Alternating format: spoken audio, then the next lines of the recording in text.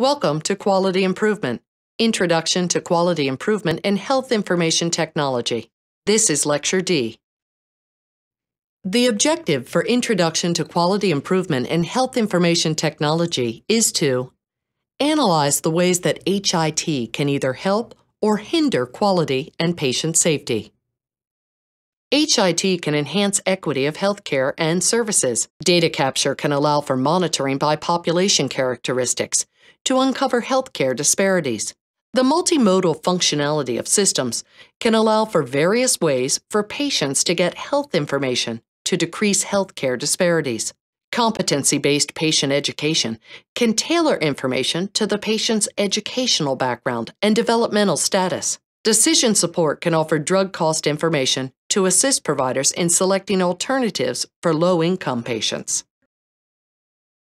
Over the past 2 or 3 decades, there has been a remarkable increase in the aging and diversity of our population. Many people in the U.S. come from Latin America, Eastern Europe, Southeast Asia, and Africa. These people make up 1/3 of the U.S. population. This proportion is expected to increase to half by 2050. Healthcare disparity or unequal access to quality care is a major concern. For example, particularly in low-income public housing developments, the effort to both engage and retain that engagement is a huge challenge. Chronic care management is difficult when so many are lost to follow-up, meaning that they do not return for follow-up care or regular checkups, or when they do not either fill their prescriptions or do not take their medications. This is especially problematic for vulnerable patients with diabetes. Oftentimes, the decision comes down to, do I pay for my prescriptions or do I buy food? I cannot afford to do both. Consider how you would address this issue.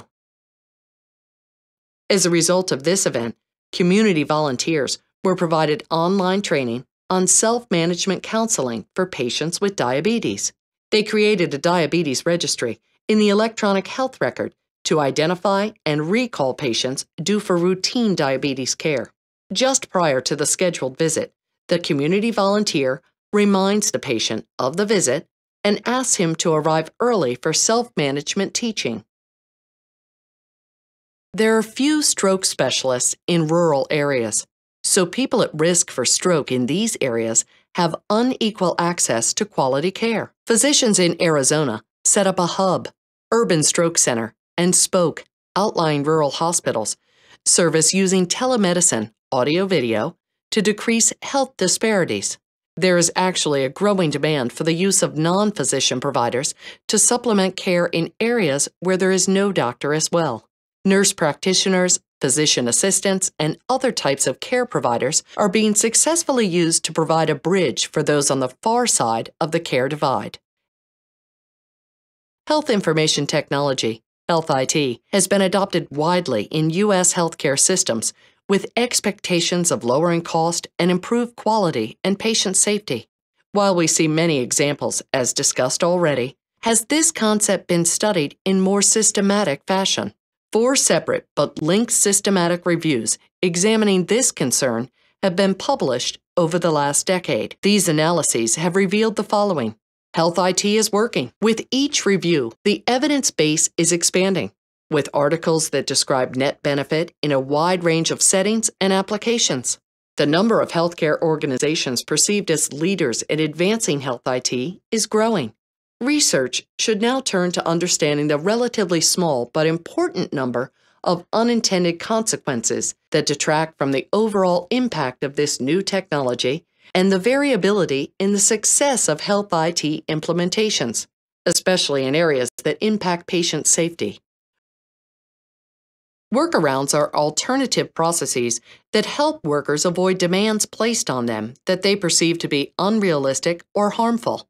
These unanticipated behaviors can be directly or indirectly caused by the EHR when the system impedes the provider's work. For example, a nurse may take a verbal order rather than the prescriber entering the order into POE due to workflow timing of the event, such as the surgeon being scrubbed on a case in the OR. Another example is the case where significant events are located in multiple locations in the electronic record. due to lack of standardization of data entry screens. Artifacts are man-made tools that help the worker to think. They are developed to meet the demands of a particular activity. Examples include keeping references at the bedside so that the nurse can refer to them during the course of care, patient locator boards that list names of patients and room assignments so that unit personnel can track where patients are housed, report sheets that list important patient information for handoff purposes, even documenting on paper, then transcribing into the electronic record, is an aid for the provider to remember data that he or she wants to enter into the electronic record at a later time. So let's talk about workarounds. You will find that healthcare providers are expert at creating workarounds when technology does not fit into their clinical workflow. Here's an example. Dr. Foxwood creates a new order each time he wants to reorder a medication. The nurse enters a verbal order to discontinue the previous medication order so that the previous medication will be removed from the electronic medical record. Dr. Foxwood fails to co-sign the discontinuation order because he sees this as an administrative task. Other examples include drug orders written in a free text message screen, causing delay or omission of medications because they are not seen by the pharmacist. Data entered into multiple information systems due to lack of interfaces, resulting in transcription error. Entering admission and discharges into the system in order to create lab test requisitions. Frequent reviews of the electronic health record every 15 minutes to detect new orders. Can you think of workarounds that you have seen in your current job? Why were these created?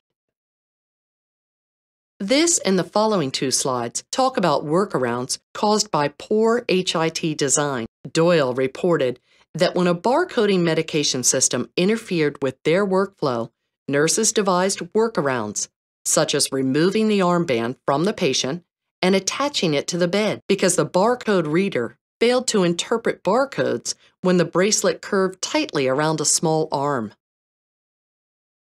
Hahn and colleagues reported increased deaths in children admitted to Children's Hospital in Pittsburgh after CPOE implementation. 3 reasons were cited for this unexpected outcome. First, CPOE changed the workflow in the emergency room. Before CPOE, orders were written for critical and time-sensitive treatment based on radio communication with the incoming transport team before the child arrived.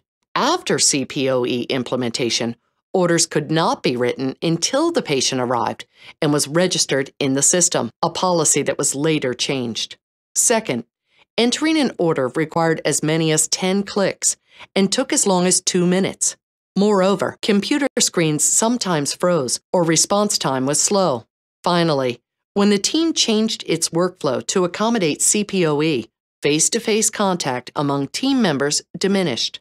Despite the problems with study methods identified by some of the informatics community, there certainly were serious human-technology interface problems. The Office of the National Coordinator, ONC, Safer Guides, consist of 9 guides organized into 3 broad groups. These guides enable healthcare organizations to address EHR safety in a variety of areas. Most organizations will want to start with their foundational guides and proceed from there to address their areas of greatest interest or concern. The guides identify recommended practices to optimize the safety and safe use of EHRs. The content of the guides can be explored on their website, or interactive PDF versions of the guides can be downloaded and completed locally for self-assessment of an organization's degree of conformance to the recommended practices. The downloaded guides can be filled out, saved, and transmitted between team members. The content of the guides can be explored on their website, or interactive PDF versions of the guides can be downloaded and completed locally for self-assessment of an organization's degree of conformance to the recommended practices. The downloaded guides can be filled out, saved, and transmitted between team members. This concludes Quality Improvement, Introduction to Quality Improvement and Health Information Technology. In summary, when well designed and used as intended, HIT can improve all of the aims of quality and can work to accomplish the best care for the whole population at the lowest cost. When designed poorly and subject to workarounds, HIT can result in unintended adverse consequences. HIT best practices, similar to the ONC Safer Guidelines, can minimize these risks. HIT safety issues should be studied and improved upon further.